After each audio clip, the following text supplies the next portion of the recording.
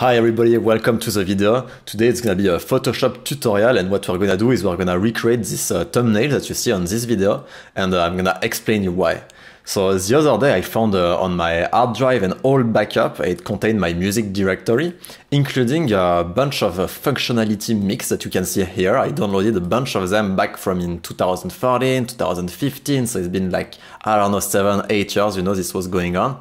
And I downloaded those mix. They were made by a DJ called DJ Dimsa. Really cool, really made like so many different mix, really nice. And the functionality ones called like deep funky jazz beats. They were so good, I downloaded them. I wanted them on my phone, I wanted them everywhere. I just downloaded those 5 here. And when I found it, I was like, oh, that brings back such good memories. I want to see like if he made new ones, you know. So I look at it, I find this, I don't find the second one, the third one, I don't find anything.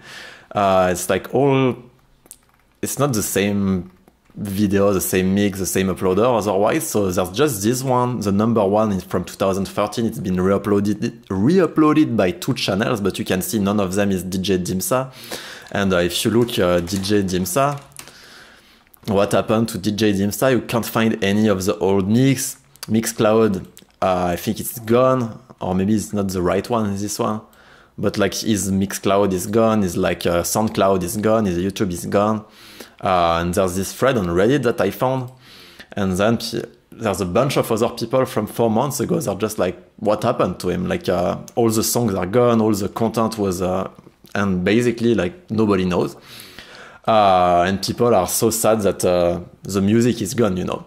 So what I'm gonna do, because I have this backup and there's only the first one online, I want to re-upload everything I have to share it with people, because they're gonna be happy to be able to listen to it again. But one thing is, when I downloaded it, I just downloaded the audio from the YouTube video. I don't have the thumbnail. And I was like, okay, that's a good opportunity to just recreate the thumbnail in HD, like in a bit less pixelated than this. And that's what we're gonna do today. That's a bit of a big intro, right? So, what are we gonna do? Basically, if you look here, you can see the number 3 was green, the number 7 here, we see it was blue, number 5 here, it was why is that picture over there? What the fuck? So the number 5 was green, and that's about it. We don't see them all. But then if you keep looking, that's his Instagram page actually. That's still online. That's the only thing that's still online. Number 2 was this red. And that's about it. Number 6 was blue like this. So with all of that, we know a bit the colors we need to recreate everything. And we're gonna open Photoshop and see what's up. So what I'm gonna start by doing is extracting the thumbnail from this video. And the cool way to do this, I find, is to use actually the terminal. And I'm gonna use the command YouTube -dl, and then I can do list thumbnails. If I remember properly, I pass the URL right there. It fetches a bunch of metadata, and then you can see the thumbnail.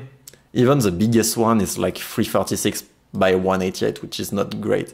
I'm gonna open it in my browser. You see it's even more cropped for some reason. And turns out if you delete all this garbage over there in the URL, you get the proper thumbnail. So we're gonna copy that inside Photoshop. I'm gonna create new from my, not from my clipboard actually, I'm just gonna make it 180p thing. So I paste this image here, and we're going in the tutorial. So let's convert it to Smart Object. I'm just gonna check OBS, making sure it's recording my screen properly, because sometimes I forget. I'm just recording my face, and then you don't see what's on the screen. I have PTSD from spending hours recording video and there's nothing at the end. Yeah. So actually, the aspect ratio is a bit different, so I'm wondering if we should make it 16 by 9, or if we should just keep the original aspect ratio. What do you think? It's not a live stream, so actually you can't think much about that. I can see it's like 1440 by 180. I think that would be like the best fit. It's like kind of a standard resolution, I would say. So we're just gonna fit to it. Proceed, and now we're good. We're just right there.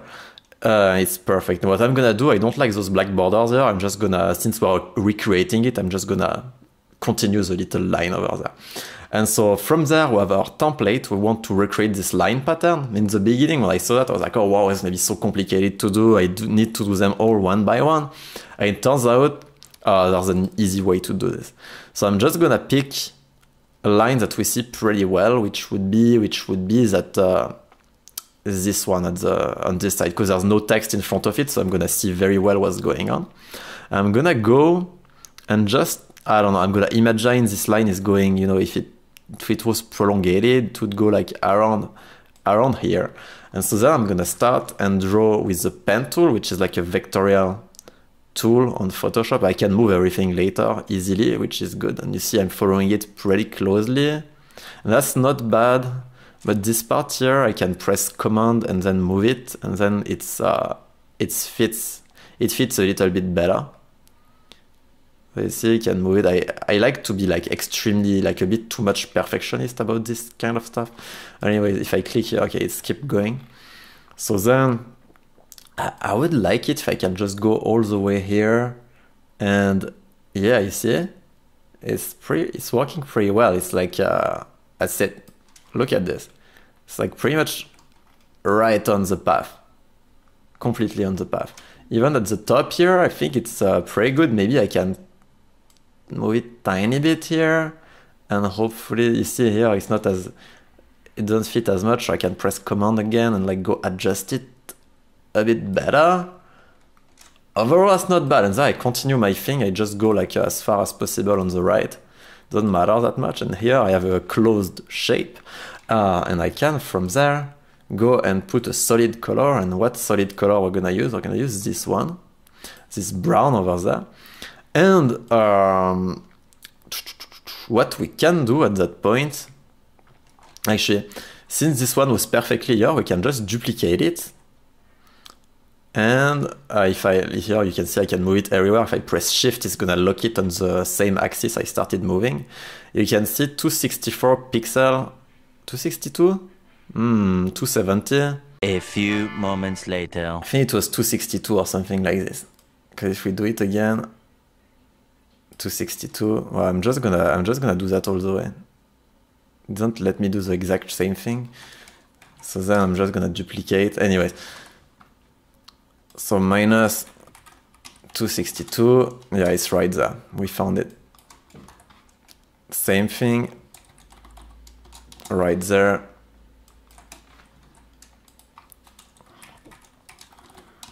Minus 262. This one I can just use a background color because it doesn't matter at that point. And that's about it. So what we want to do, I'm just gonna duplicate this layer and put it on top so we can grab the colors pretty easily. And I'm gonna add the background color with actually that brown that we had found. I'm just gonna copy paste it. And then I think the first one I had on the left is gonna be this brown. Then this one is gonna be, I need to put it above. And then this one is gonna be yellow. This one is gonna be this orange. We have another orange. And then we go back to the same brown as before actually. It's, do I have it somewhere?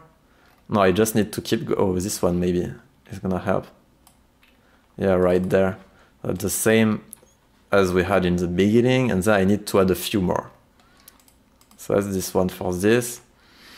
And now I'm gonna copy it. It was 262, right? So I can do just plus 262.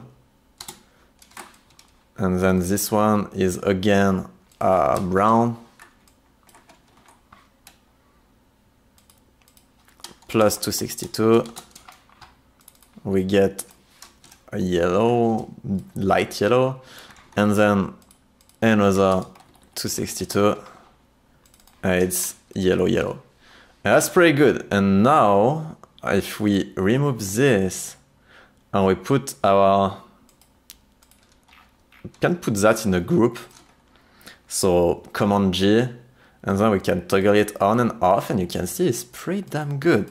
It's pretty damn good, if you ask me. So now we need to put the text as well. So how do we do that? We go back here, actually, we hide the group, and we're gonna recreate this text with the text tool, and we're gonna type functionality, and it's in the same brown as this one. I'm just gonna copy paste it again. It looks like the same brown at least. Here we go. It's totally not the same brown, no, it's the other brown. It's this brown. And we go back in there, here, cool. And now we need to find the proper font for it. So it's actually, I looked it up a bit before, I'm not just blindly doing this video, it would take even longer than it already does. It's actually Impact regular, pretty much. It's, yeah, if you put it there, but it's not the right size right now, so we're gonna increase it until it's happy. It's like the good size, maybe 200. 200 is way too big. 150. 150 is a bit too big. So 140. It's like just a bit of trial and error at that point. You can see it's in italic, but Impact doesn't have an italic font. So how do we go about that? We can actually use the transform tool. If I do Apple T, Command T, and then I press Command again, I can how do they call it? Skew the thing around? What do they? Skew, S-K-E-W. I don't know how to pronounce it, but you get the idea. And we're gonna try to skew it. I can even input a number here. I think, yeah, okay, -10, -15. -15 is pretty good. -20. -20 is right there, no? How to tell? Maybe a bit too much. So -18. You get it? -17. I think that's pretty good. Right there, -17 was our... You see, I can overlay it. It's nice. And I had this thing in the text tool. Actually, you can see the VA here. It's like the vertical extra alignment. By default, Impact looks actually like this. It's more... the letters are more close to each other. And what I did is I put it at 20. I did it earlier already. I need to remember the setting. And now it's like perfectly fitting. Maybe it's a bit less than 20. It's like 18. Actually, what did I use just earlier? 16, I think, or 17. Well, anyways, I'm always overly maniac about this kind of stuff. It's not really necessary. So we have our functionality text. It's pretty much the same. That's good. That's really good. Look at this. So now we can duplicate it, and we're gonna write deep funky jazz beats. And we put it down below. It's much lower font. Oh, interesting. You can see when I skewed the thing, it like actually changed my font size. That's interesting. But it was good like this. So 146, fair enough. And this one, what do we want? We want, let's try with 50. 50 is not big enough. Actually, it's kind of close. Let's try 60. Keep going. That's way too much. 55. All the way until we get there. I think the size is good, but the spacing is not the same. So let's put 10 here. Maybe even less. 5. This is just Impact regular at that point. 0. Yeah. Yeah, this one have no extra text spacing. It's just the plain old Impact with the extra 10 skewing on it. That's pretty good. And now we have the mixed by DJ Dimsa. I pressed Alt and I drag it and it duplicates it.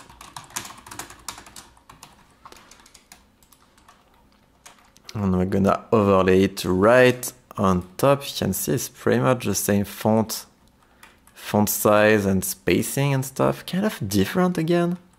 At that point, I think it's not such a big deal. Am I right?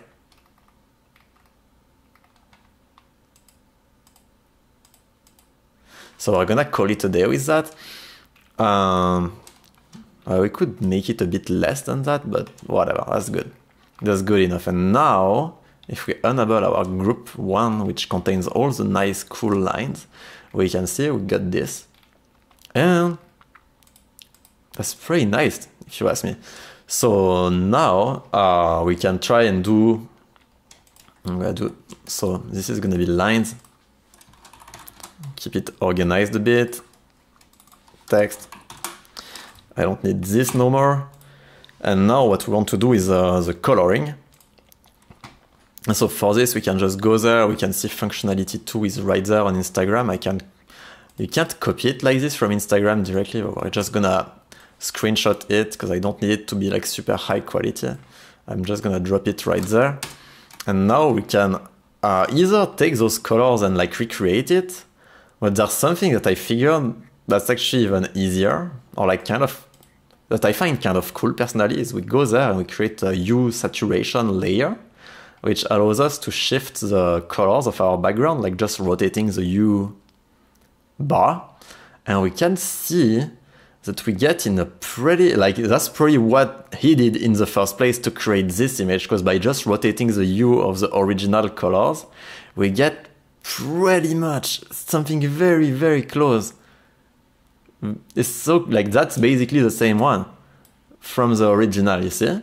Minus 31, that's about it.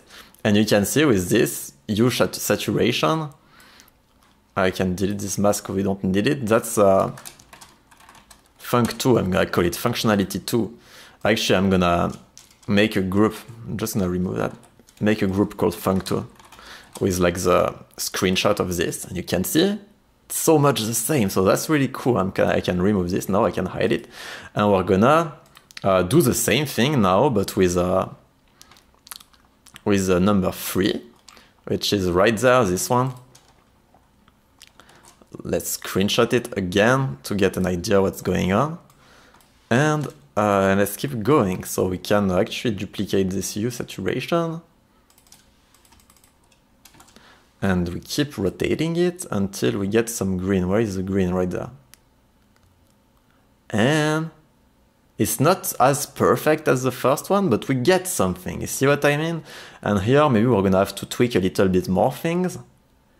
Maybe this one, you went with the color from scratch, I don't know. But it's like, it looks darker a bit overall, so we can change the lightness, and we can see it's gonna pull everything a bit darker, but we don't want to do that too much either.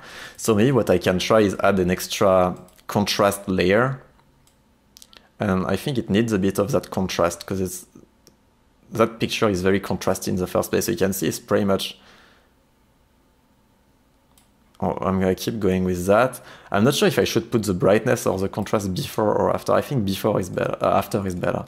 And then I keep rotating that. You can see it makes a bit more sense now. And then saturation, I'm not sure I could increase or decrease the saturation a tiny bit. Change the lightness around here. And with some trial and error, I think we can get somewhere interesting, you see?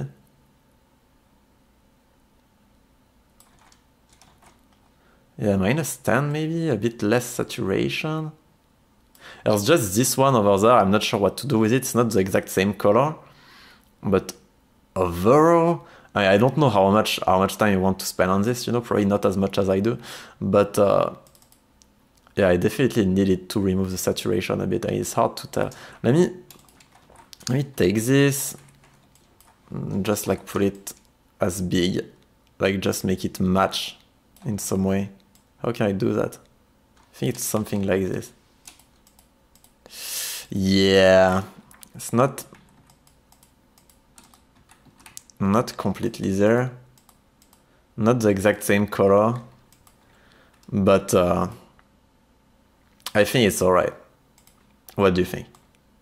A bit less, this minus 20 maybe. Saturation, maybe a bit... I'm not sure what, but we got something. I can spend a bit more time later on. to figure something about that.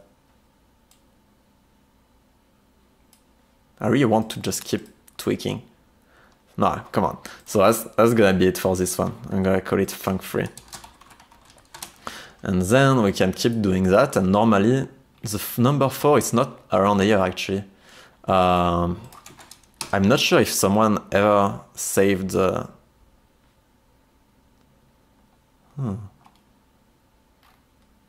Number 4.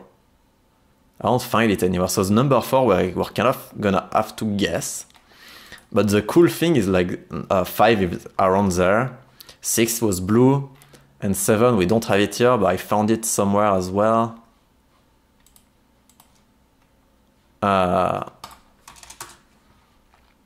Number 7 was blue as well, as you can see here. So another kind of blue. So how did I figure that last time? If we remove this, we had a new hue saturation. So let's say number 1 was orange, then we shift a bit on the left, we get the red. Then we shift a bit on the right, we get the green. Then we shift a bit more on the left, and we get maybe we get a purple. So number 4 was probably some kind of purple, because it's like this going back, shifting on the left a bit more. And then number 5 was some kind of blue like this, as we saw earlier. Where did I see that? Number 5, you see? And then number 6 was another kind of blue, which was probably all the way on the other side. So it's like, yeah, we're starting from the middle, doing left, right, left a bit more, right a bit more, left a bit more, right, like you see. So my guess would be that number 4 was some shade of purple like this. So I'm just gonna do this. And we don't have an example because there's no trace of this mix online. So I'm just gonna put it in a group funk4. And then we can keep going. By adding another hue saturation on top, please.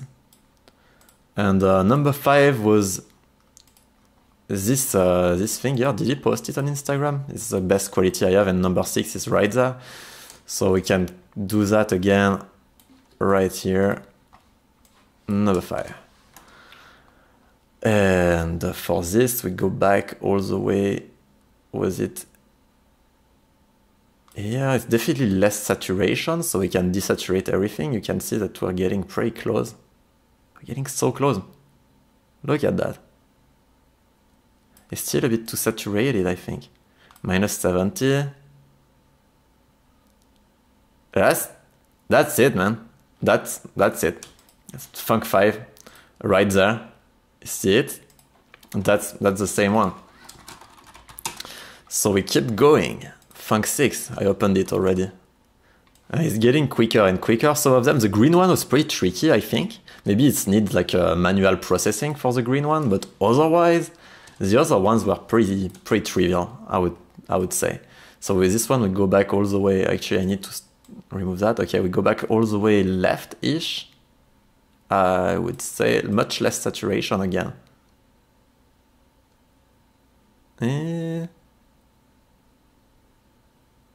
Minus 70 again, no? Pretty much. A bit less, minus 65, minus 60.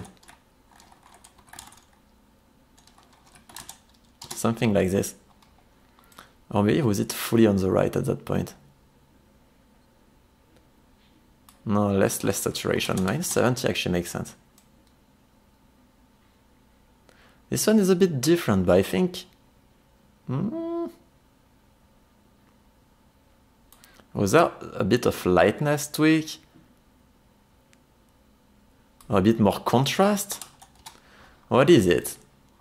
It's hard to tell just looking at the colors like this. So you can see me just fucking around basically with the thing.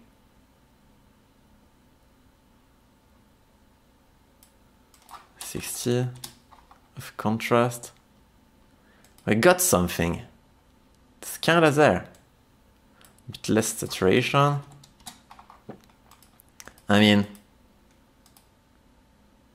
it's not perfect, but it's kind of that.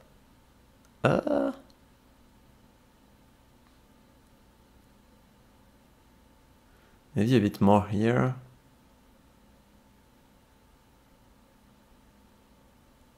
Or maybe this one was made differently. That's totally an option. Okay, I'm just gonna put it there, minus 175, and you get the idea. Actually, I kept tweaking a bit. I couldn't really figure out for the number 6, like, what it was, because it never really matched properly. And then I realized there was this colorize option right there, and then it really recolorized the whole picture instead of shifting the hue. It actually works. It matches so well. So well. It's pretty good, to be honest. It's pretty damn good. I don't even need the contrast anymore, pretty much. And you can see right there, about here, it's the exact same colors. Like, I don't even need the contrast node anymore. Look at this. Maybe a tiny bit of contrast on top. Anyways, I'm gonna spend the whole day on this. But look at this, that's exactly the same thing. So this one had an extra colorized step that makes it perfect. But this, yeah, it's really cool to figure exactly the settings that they originally used to produce those pictures. And then the number 7, I mean, do I really need to do that? Just to say it's complete. Just gonna take a screenshot of this. Put it on top, actually. First, I'm gonna group everything else.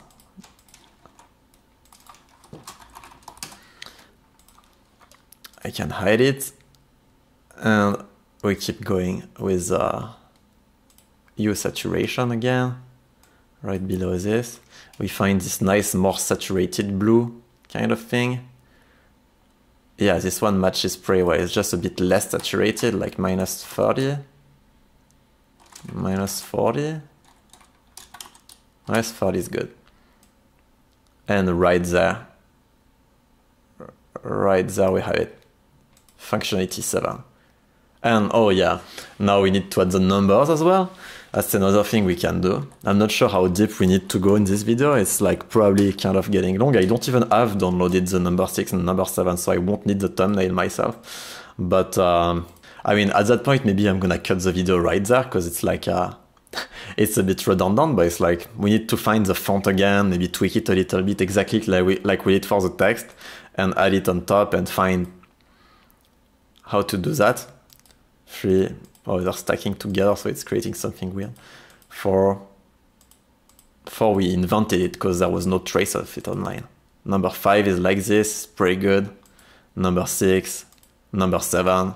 So there we have it. And what I'm gonna do next, once I finish tweaking, fine tweaking everything, I'm gonna re-upload them. Maybe not on my channel, because it's not my own content really, but I make like a DJ Dimsat tribute or something channel. I'll upload everything I have. That's pretty much it. And obviously, if you have any of his mix, let me know, send me a message. There's my email on the About page on YouTube and stuff like this, because I really want to get more of his content, and if I can re-upload it, that would be awesome. So yeah, that's it. Have a fantastic end of your day, or whatever is the time at your place, and I'll see you in the next video. Peace.